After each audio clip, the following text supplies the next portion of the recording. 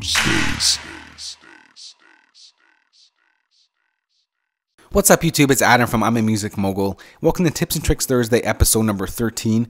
Today I'm going to show you how to import audio information from your audio files created from Logic.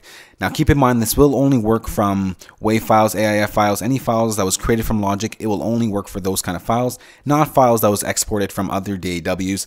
Basically, the information that we're talking about is the tempo information. That is the core one that we always need to find out. Always the thing that we need to mix a track. Basically, I'm showing you this because, well, I always get session files from people, and a lot of times they don't have the tempo information in it, and I always have to work it out by hand. If the file was created in Logic, luckily this file that I have right here is, and what I'm going to show you how to do it quickly and easily.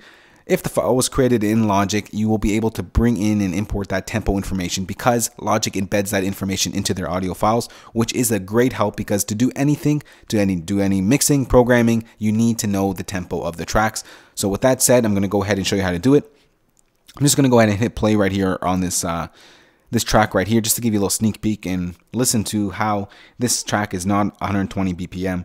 And also, this track will be available for download next Tuesday, as it is the Beta Week number 14, so keep a lookout for that. If you like the track, you can go ahead and download it next week. So I'm just going to go ahead and hit play, and then we're going to find the tempo of this track right now. Let's go ahead and hit play.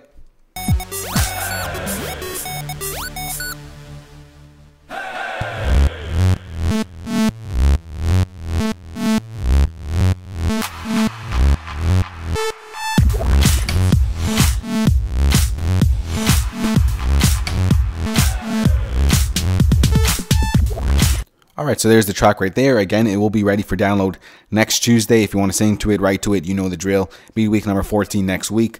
Okay, so let's go ahead and find the audio tempo of this file right here. I want to create my whole session to match the tempo of this region right here, of this song right here. So basically, we know it's, well, you could kind of feel it's not 120 ppm. It is a little bit faster. And I can say that because I already know the tempo of the track because I created the track. But let's just say that's what it is.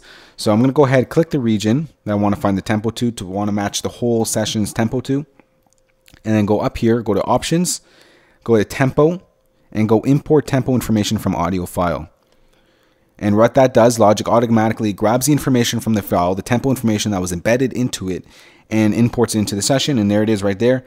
The session is 127 BPM. And now I'm ready to go ahead and mix and do whatever I want to the track. But another thing that we can do is also see if any marker information was embedded into the file itself, because Logic also embeds that kind of information. So I'm going to go ahead and go options, marker, and go import marker from audio file.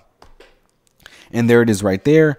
As always, I always usually put my markers on my session, so there is my marker. So if I sent this track to anyone else to mix, to edit, to program to, they're going to know right away what is going on if they use Logic. So let's say they'll import the file into Logic, they'll do all those steps, and now they'll see the composition of the song, and they'll know the tempo. And that's pretty much what you need to know to get started on this track when you're going to be working on it, because you need to know the tempo to do anything. And usually what you have to do, you have to listen to the whole song to kind of get to know the song and where the in and outs are.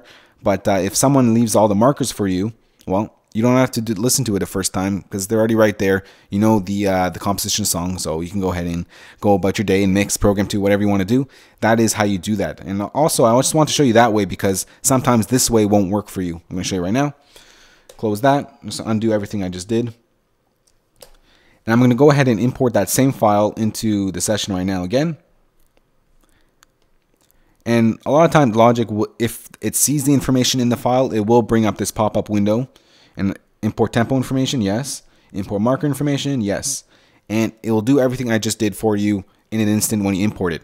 The reason why I showed you the other way is because sometimes those windows don't pop up and maybe your Logic session doesn't have that feature to open up like that when you import the audio file. So I want to show you all the ways in which you can do it if you don't have that pop-up windows when you import the audio file into it. So with that said, that is it. I'm Adam from I'm a Music Mogul. Remember to rate, subscribe, comment, and yeah, enjoy the videos and more great stuff coming soon. All right, guys, later.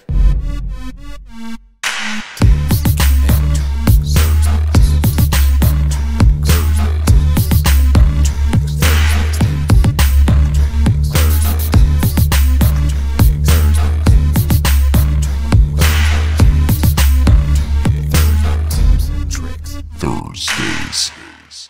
stays.